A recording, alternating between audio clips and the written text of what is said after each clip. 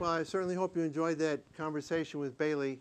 I'm sure I didn't hide my enthusiasm for Ballotpedia. It's an amazing site, particularly if you're a political junkie, and maybe by the time we're done with a few episodes of None of the Above, we'll get you all turned into political junkies. But it's a great place to go.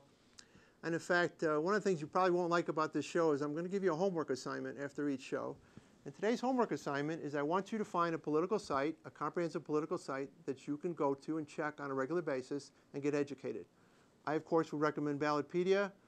So between now and the next show, go to Ballotpedia, go to another site, cruise around, get educated a little, learn who your state representative is, learn a little bit about the political system, and then we're going to start moving along the line here and get you educated, get you active. So thank you very much for joining us. It's been a pleasure to host this first show. I hope you'll join us for the rest of our programming. And in addition to the programming, if you want to stay in touch, we're going to set up a site at info@noneoftheabove.us. And remember the .us because it's fairly unfamiliar. So info@noneoftheabove.us, you can communicate with us. Similarly, and I actually don't know when this first show is going to run, we're setting up a website called Third Party 101. So if you try to get to Third Party 101 and you don't find us, it means that be patient a little bit and the website will be up.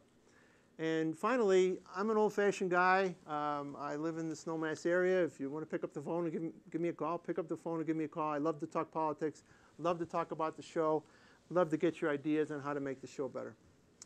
So in closing, and we're going to close this way every week, I just want to remind everyone once again, I know it's monotonous, but if you are not part of the solution, you are part of the problem. Thank you.